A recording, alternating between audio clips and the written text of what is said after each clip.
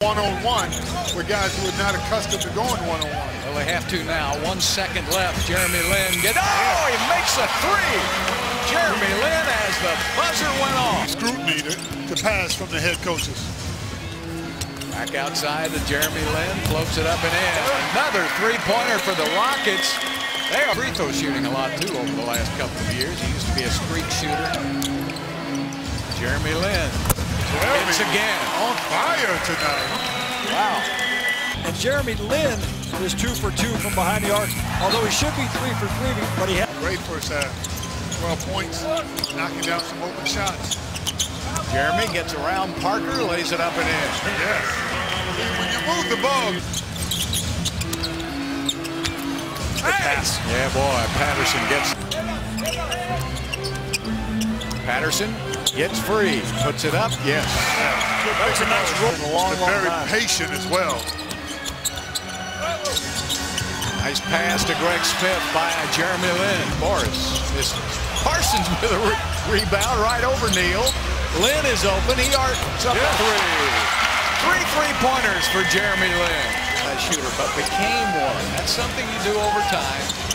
Find out your weaknesses, you make them your strengths. I'll tell you what, you couldn't tell me that tonight with Jeremy Lin in the quarter.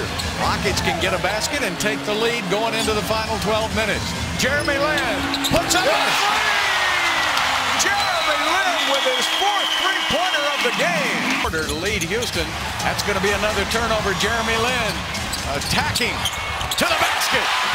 Jeremy Lin having his best game as a Houston Rocket. James Harden. Jeremy Lin says, so what? You got me. Are the ones that he needs to get behind that line to shoot because he is 4 for 5 behind the arc. He should be 6 for 7, but he is really rolling, knocking down. And he's playing in the 4th quarter, fellas. That was your key. Lin with the hook shot. He's hitting them from everywhere. Jeremy's got it going. This looks like Jeremy back out to Parsons. He's fouled. Count it. Smart. They go to the basket. You can't take your eyes off of it. Lin. Got it. Jeremy Lin. That caught rain.